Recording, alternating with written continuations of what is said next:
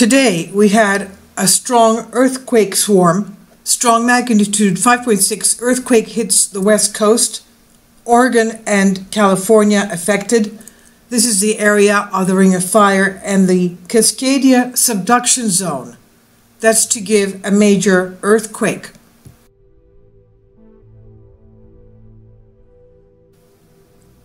We've had an earthquake swarm off west coast, which is, as we can see, on the Ring of Fire.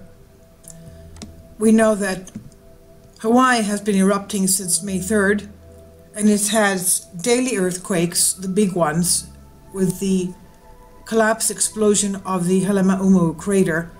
But today we've had a series of earthquakes on the west coast, which is right on the Cascadia subduction zone. As we can see here, Northern California and Oregon. This is where these earthquakes have struck. Locked part of the interface between North America and subduction plates, the fault that breaks in great earthquakes. The Cascadia subduction zone off the coast of North America spans from Northern California to southern British Columbia of Canada. The subduction zone can produce earthquakes as large as magnitude 9 and corresponding tsunamis. Okay, this is British Columbia, Vancouver, British Columbia of Canada, all the way Washington, Oregon, and Northern California. And this is where we had the earthquakes today. We start with 2:35 in the afternoon at 4.3. And then we go to the big one of 5.6 about 10 minutes later at 2:44. And Hawaii, of course, had the big collapse explosion at 5.3 magnitude. Then we go again to Northern California. That's about 3 hours later after the 4.3, the initial 4.3, off coast of Northern California. And of course we have the Mexico earthquakes, and then again we have the Northern California 4.2, 2 hours after that. So that's 4 hours after the initial 4.3, the 5.6, 10 minutes later, 3 hours later, and then 5 hours later, 4.2. And these are just the earthquakes above magnitude 2.2. There you have it. This is an explanation by Professor Michio Kaku concerning the San Andreas area, which is of course south of the Cascadia subduction. Professor Michio Kaku, cosmologist, physicist, believes that this area is locked and loaded for a major earthquake. Let's listen to what he explains. The danger zone of... I grew up in high school and junior high. We've been hearing about an earthquake coming in California for years. What makes this different? Well, before it was all hocus pocus and black magic predicting earthquakes. And I was born in California, 10 miles from the San Andreas Fault, living under the shadow of the big one. Now we can quantify this. And we now know that the San Andreas Fault is locked, loaded, and ready to rumble. We now realize that the people of Los Angeles are living... Okay, San Andreas, of course, is south, but we're talking about the Ring of Fire, and these things are, of course, right next to each other. Let's go. Living on borrowed time.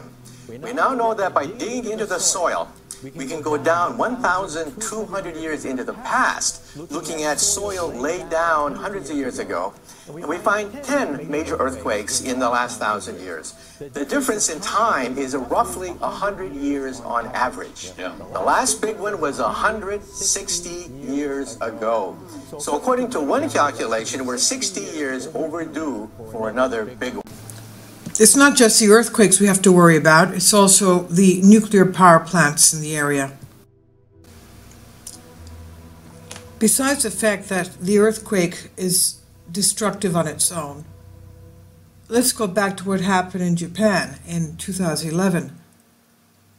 What nuclear power plants are in the area there of the Cascadia subduction zone? Well, we have this, the Trojan nuclear power plant in Oregon. We have this thing here, let's see. Northwest United States in Rania, Oregon. It's the only commercial nuclear power plant to be built there. There was opposition to this plant from the design stage, from the beginning, before it was even built.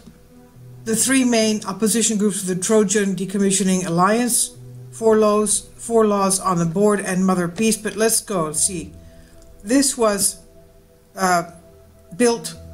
constructed in 1975. 1975. It was supposed to expire at 2011. It's still working. The opposition includes violent, non-violent protests organized by Trojan Decommissioning Alliance, as we could see. It's still working. Okay? 7 years later.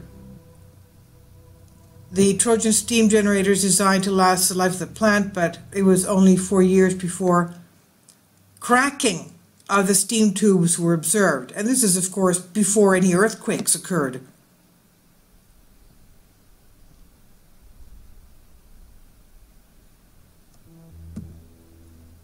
Demolition of the cooling tower. Okay. This is what we have to be wary of. What happens when we have a major earthquake and we have power plants on that area? We have another one south of that in Southern California, but that's again on the Ring of Fire. God forbid if that area that Professor Michio Kaku states is locked and loaded starts giving large earthquakes.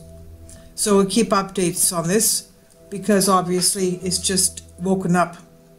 I'll leave links below for you for this.